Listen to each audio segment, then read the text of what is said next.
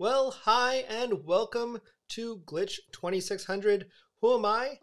I am Brian, aka Glitch, your friendly host through all things geekery and lighting, photography, videography, computers, all that fun stuff. That's what I'm here for. And you're here for a Glitch Byte, this is technically an unboxing / review, which we've been doing a chunk of those lately. But normally a Glitch Byte is a tips and tricks that you can consume in around 15 to 20-ish minutes. Our last one went a little long because it also was an unboxing. We've got a bunch of stuff that we're getting from Nanlite that we're checking out and testing, and we also picked up a new Mac Studio. At the same time, we're doing a video on transferring data from your Intel Mac to your M1 because there are some tricks on that. So keep an eye for that. We have that in the can ready to go, so you'll get that, and we'll get back to our normal Q&A geek outs in the not too distant future. But having said that, let's start talking about the whole reason why we're here, which is the Nanlite fabric Barndoor grid for the Pavo Tube 2. This says 15X. I'm going to use this on the 15C, but they're pretty close in size. The 15C is just a little bit bigger.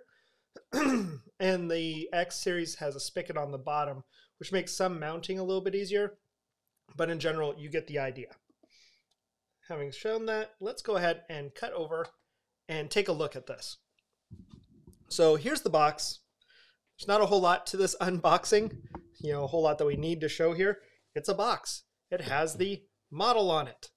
The BD for Barndoor for the Pavo 2 15X. Plus EC for Eggcrate. And that's where we're going to be talking about, light modifiers and different things we can do for that to control our light a little bit better. And that's what this tool is all about. We're also going to talk about a low-cost alternative that's maybe not quite as fancy, but will definitely work. So here's what the box looks like. Open it up, and it has a black bag inside of it. And that's it. That's the end. We're done with the whole show. I'm just kidding, I think. So I actually did already open this up. So all this stuff was wrapped in nice plastic, crinkly, loud plastic. But I didn't think you guys wanted to see that. So first we have the little mount brackets that you put the light in the center here, and then the barn doors attached to the side right there. And then we have the outside fabric for the barn doors, of course labeled with Nanlite on them. And you can see it kind of opens here with an access panel, and we'll go over that in a second. The instructions, and then the Eggcrate itself, which we don't have to use at first. In fact, we're not even going to show it at first. I'm just going to show you guys. It opens up, and it's basically just little slats. And we'll talk about why. So let's go ahead and open up this little puppy here. There we go. It's a little bright. I'll have to fix that camera later. But there's the instructions. Comes out, and it kind of just spells out how to build the thing. So let's if I put it right side up for you guys. There we go. It talks about all the usage and ways to do it. It is still upside down.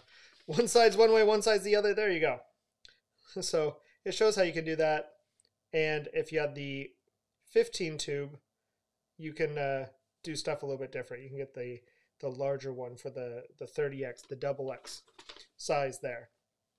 And then it talks about how to install the rest. So pretty straightforward. That's it for the instructions. So let's just do it. Let's build the thing so we can talk about it. So I'm going to zoom back a little bit. You guys are going to see a little bit of extra junk on my work table right now. Hopefully you're okay with that. And to build this, basically we line these up. It makes sense. This has got to go towards the inside. This is where the tube itself sits. So we set that there, lay them out flat, and then we got to get these on there. So you'll notice, if I pull off that Velcro there, both sides. That on this side we have some Velcro. That's to attach the egg crate on later. Then we open up, there's Velcro on the inside here. That's also for attaching the egg crate. So right now, this is what we want to do. We want to open this up, get all of this piece lined all the way out there, and set this on top. And we'll do the same thing on the other side. So once it's on there, all we have to do is take this flap and fold it over so that the bottom of this little Velcro sits and touches this. So at the end of this one, same thing. We pull it all the way over and taut. So now it's on there and isn't going anywhere.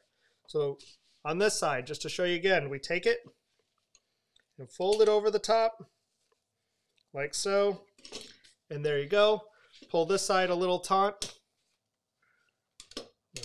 That closed. Fold that over, and there you go. Now you'll see this is all one unit now. This side can sit up and sit up. This is what gives us the barn door effect. So that's all great and fine and dandy, but let's take a quick look at what we're trying to do. So if I cut back here, we'll grab a handy dandy pavo tube. And if we kick on this pavo tube and shine it on the back, you'll notice it goes all over the back. I mean, this has pretty good control because it's only so big here, and we're using color so that it illustrates just a little bit better where all it's going. But if you notice, if I turn this way, it just splashes all on this counter, all up around there. If I were to shine it on me, it goes everywhere. You know, even if I bring it above my head, it just kind of goes and spills on everything. Well, what we want to do is control that. So by doing this, and just this piece, before we even get to the other parts, let's open this up. And in this case, we're going to go ahead and pop that on this side. Nope, actually I want to pop that on this side, right there. I'm going to slide this down. So remember how I was saying the 15C, which is the older version, does not do the pixel effects. So it does colors, but pixel effects allow you to do rainbows down through. That's what the 15X can do. The 15X is also slightly shorter at that point, so that it just fits inside here. This one goes a little bit outside of it. So because of that, we'll have a little bit over the top, and I'll show you what we're going to do with that in a bit. But if I take this over, I close this over the top, close this side over the top, make sure this is taut, because I want this all the way down at the end. I do that because I want my control knobs up here, and you'll see why here in just a second. Once I get that on there, this just locks down. So you take this, and it locks into place. So once that's on there, that's taut. I'm going to pull this other side so it's taut too. Do the same thing, pull this over, so it grabs it. Now it's taut. Now it's held. And what's nice here is these are now fully movable. So as we cut this back now, we still have them on there. Right now it looks much like a little sailing device. But if I turn this on, you'll still see it goes everywhere because this isn't really stopping a whole lot. But if I start to close this down, you'll notice on the background, it's already starting to fall off right there. If I close this down a little bit more, so close this side down, to where we have this little slit now. See, we can really control where that light is going. So with that, just that little bit, even though we have this part spilling over the top, if I hold that and over the top, you'll notice now it's not quite going everywhere. Unless I tell it to, it's not going to hit that background.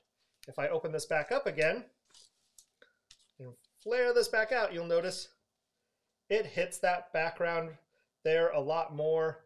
If I flare this one forward so it's back in that wing mode, you'll notice it still just kind of goes everywhere. It's splashing all on the background.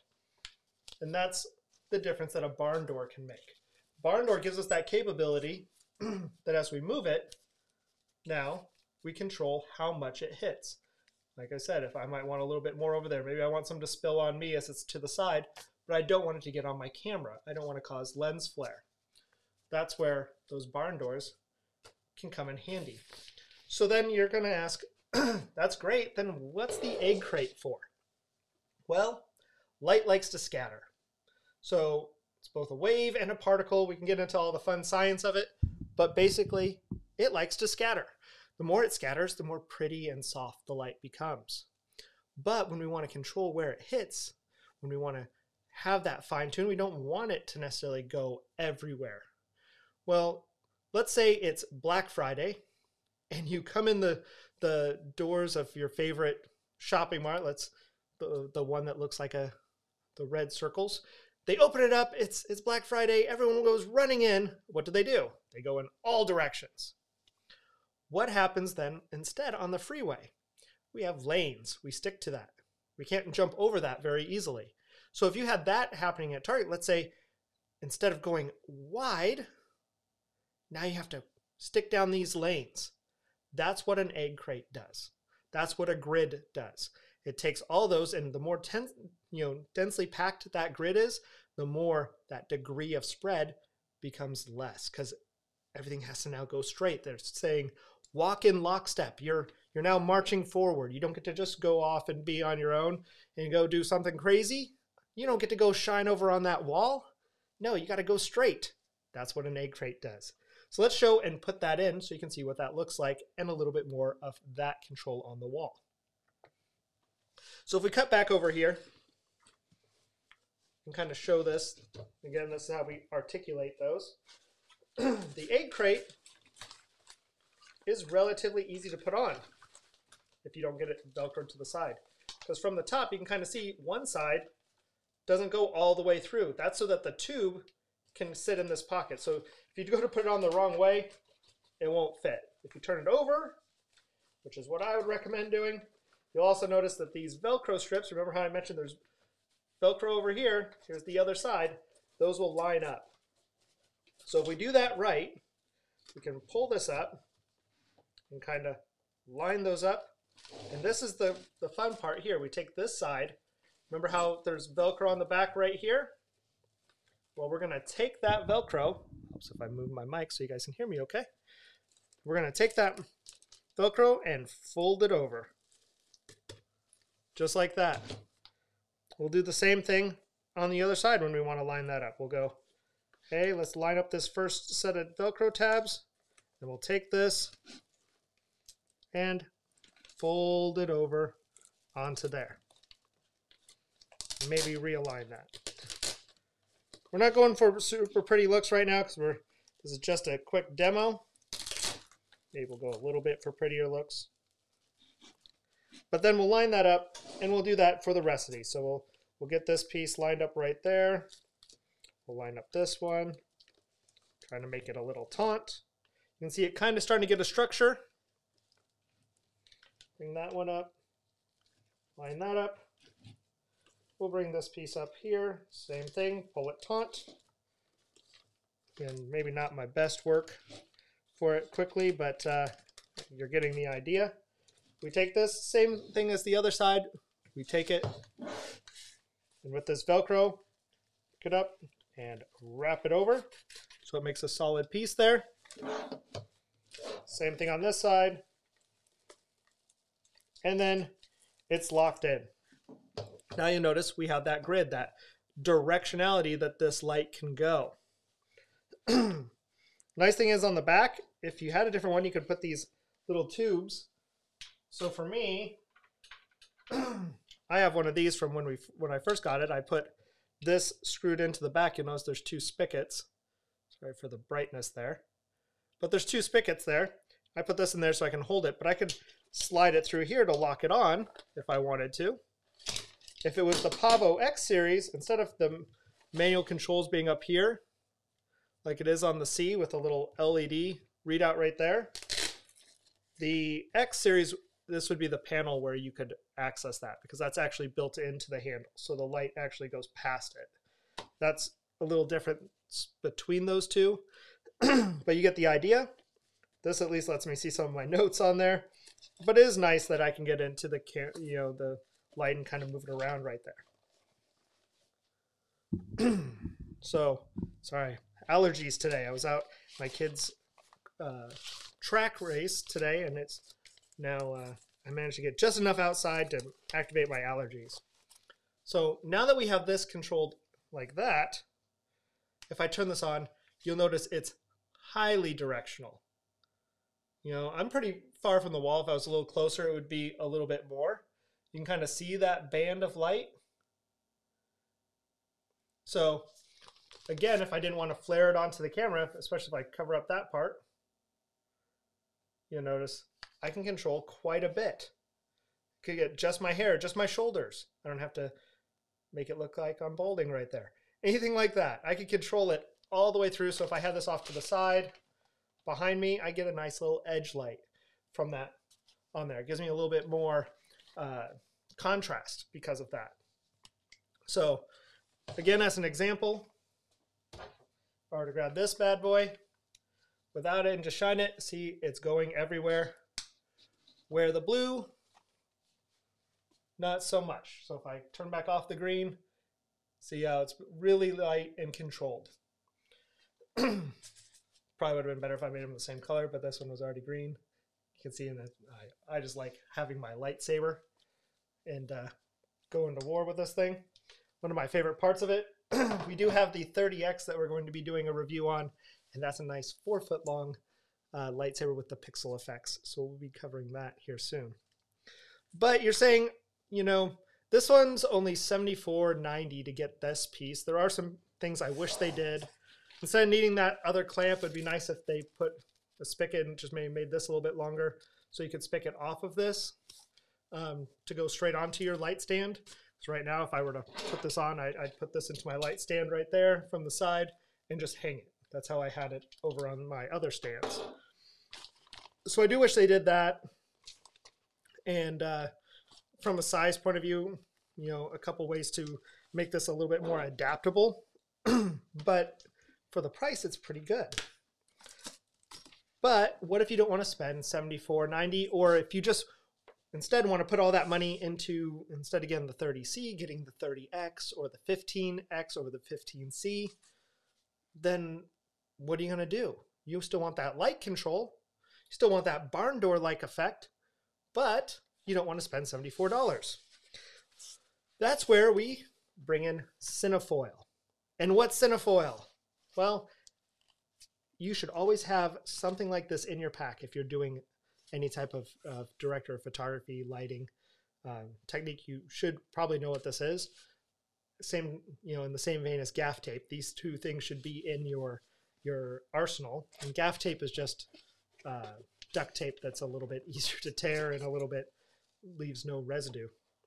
But Cinefoil is relatively cheap. You can get it for about 30 bucks, 25 to 30.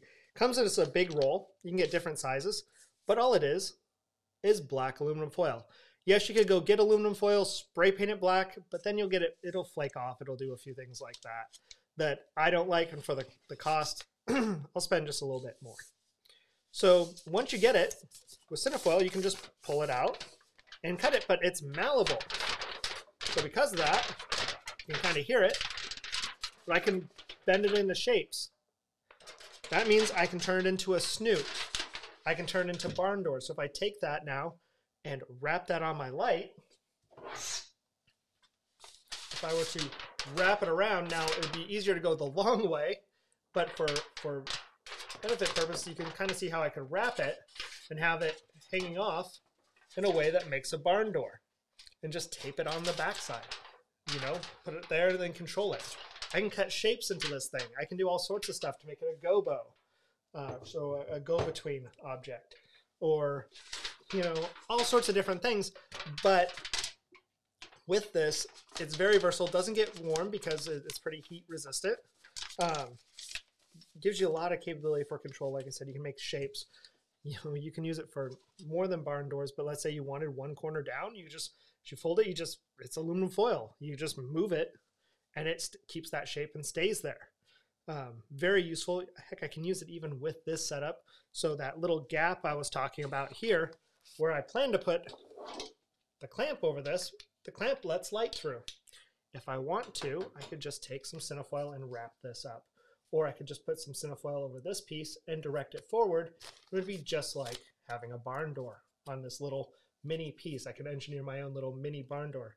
Put a little bit of aluminum, the black aluminum foil on this side and that side, a little bit of tape or Velcro, and there you go, and I'm all set.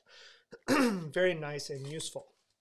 So that's what you can kind of do with that light control. So a softbox is very similar in this setup, other than it has extra diffusion on the front. This doesn't have diffusion in its setup. That's the difference of a barn door itself. This light I have up here actually has barn doors on it. So does this one. And this one over here has an egg crate on it. But even this one with barn doors, I sat there and put diffusion silk over the front, which kind of turned it into a mini softbox. Just because I didn't have a rectangular light softbox that would match up to a rectangular light for its source. So when in doubt, you can always engineer something. It doesn't have to spend the money. It is nice in a case like this. The Nanlite one will fold up really nice and small, go into this bag, and then sit there ready to be, for quick gear. That's where you spend that little bit extra money. But when you're starting out, start with some cinefoil, gaff tape, spend the money into your light instead, and get that pixel effects and maybe something else you like. I'm not knocking the 15C. I bought 2 of them, but I will say, having tried out a little bit of the 30X, it's a pretty neat light. Now I will tell you, they do have the T7 out that's $95. Doesn't let you do quite as much, but for $95 gives you pixel effects just like the 30X. It's 3 feet long, so if you want to have a nice big lightsaber, it also works well. So we'll be reviewing that whenever they come in stock and get to me, because I've pre-ordered them along with the Pavo bulb. But having said that, I want to remind you guys, if I haven't already, which I don't think I have, that if you like this type of content, please like and subscribe. That means, hit the little bell so that you get notified when we go live or when we're planning, especially for our Geek Out sessions, where if you have a question, you could submit it, type it up live, and we'll answer it live. You can type it ahead of time too, and we'll still answer it live. You just won't be live on that part. Hopefully you'll be alive. You just won't be live on there. And, I digress. I'm getting off on that topic, but you can be notified when we do these types of things. And you can still, on any of them, submit questions on any of our videos. We'll see them, and we'll be happy to try to answer them and work them in and let you know. Having said that, you can always support us on Buy Me a Coffee. We are working on some stuff there that if you have questions and need one-on-one, whether it's eCam training, maybe you need help getting through that setup and configure. That's what we use to go live. Maybe you want to know about photography and videography, or need help with computer setups, or just bouncing ideas off. We'll be having some stuff there. But otherwise, if you want to support the channel, none of the stuff that I show you guys is provided to me by Nanlite or by any other company. I just go out and buy them, and because I like them, I review them. So pod mic, FET head for my gain booster. I have a cloud lifter for the gain booster that we'll be reviewing some stuff there soon. Those types of things, the Rodecaster, the gear that we have isn't provided by those sources. It's provided by me liking toys and geeking out on there. So if you want me to review more and like that, by all means, feel free to support. But at the same time, you can just ask your questions, and that makes me happy to just be able to answer them for you. So you don't have to if you don't want. But having said that, I'm going to go and start unboxing some other stuff to get ready for another future video. And we're going to start recording that instead of a live for some of these, just so we can get some more stuff posted up. So like I said, you'll be seeing all sorts of unboxing. That transfer, for an Intel to an M1 Mac, because there is a trick to cut down days, hours of transfer. There's a trick for that, so I'll be showing you guys how to do that. And then we'll be reviewing some more hardware and getting these Geek Outs started up again. So I hope you had a good time. I had a great time, but I'm going to get back to playing. So I'll catch you guys soon. Bye.